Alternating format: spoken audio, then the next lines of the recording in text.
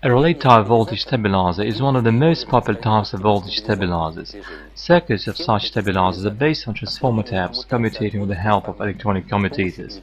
The maximum output voltage of the stabilizer significantly exceeds that of a power transformer.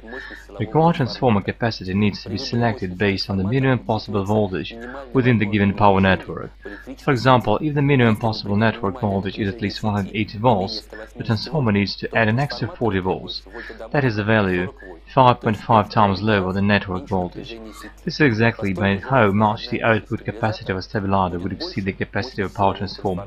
Of course, this is without considering the transformer's efficiency and the maximum possible current allowed through the switching elements.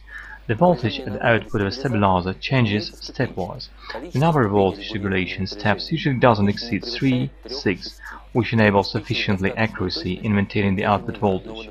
When calculating the number of rings in a transformer's winding for each step, the voltage in the power network is assumed as equal to the voltage of triggering the switching element. Usually, electromagnetic relays are used as commutators.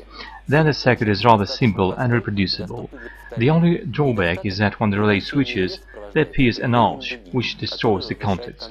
In circuits that are more complex, for example in those using digital elements, the relay is switched when the network's halfwave wave passes through zero, which prevents generation of a spark.